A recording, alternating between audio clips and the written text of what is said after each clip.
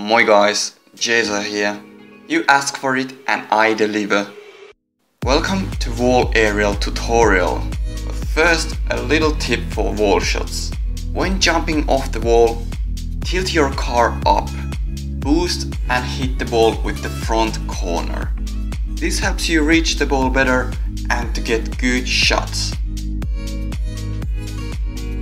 You can practice this on free play.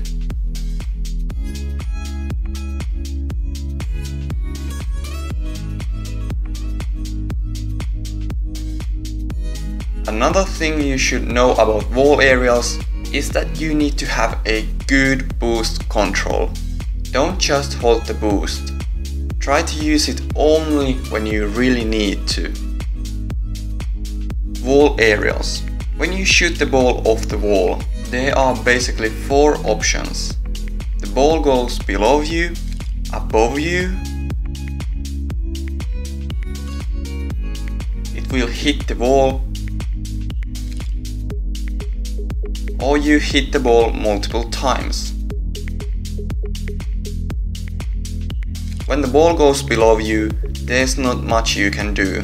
Just chase the ball and try to hit it before your opponent. And that's why you should avoid shooting the ball down. It's easy to defend. When the ball goes higher than you, you fly after the ball and wait for it to drop, and then try to hit it at the goal. Saving the boost is important. When the ball hits the wall, it might be difficult to read where it will go at first, but you will learn to read the bounces simply just playing. What should help is that you follow the ball slowly. This saves you boost, gives you more time to react, and often gives you better angle to shoot it at the goal. And then there's air dribbling. Jump, hit the ball softly with the front of your car. And the next touch should be soft and go up so that you can hit it again.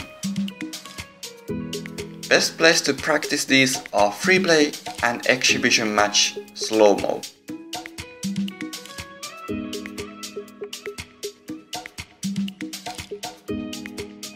It takes time to master wall aerials, so just keep practicing and keep my tips on your mind. You will do great.